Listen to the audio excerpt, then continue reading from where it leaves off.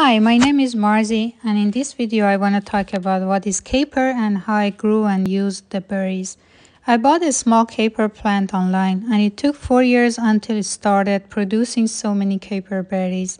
Capers are the unripe flower buds of a prickly plant called the caper bush. These tiny green buds have been used in many dishes by Mediterraneans for years.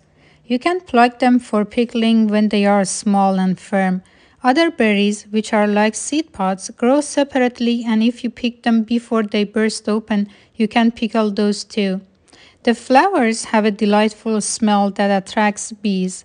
They bloom from June to September, and then the seed pods grow bigger until they burst open, spreading their seeds.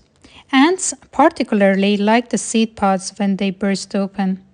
Capers have a special taste that's often explained as a mix of lemon, olives, and salt. The briny and vinegary flavors mostly come from how they are packaged. Capers are versatile, enhancing various dishes like seafood and pasta. They are great in salads like potato, tuna, chicken, make a perfect garnish for roasted meats and veggies.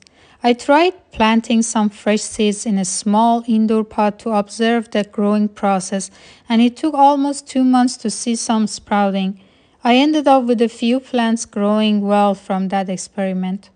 For pickling, I used raw apple cider vinegar on top of young berries and adding some salt and pepper. That's it. I stored the jar in my pantry for a few months until it seemed ready.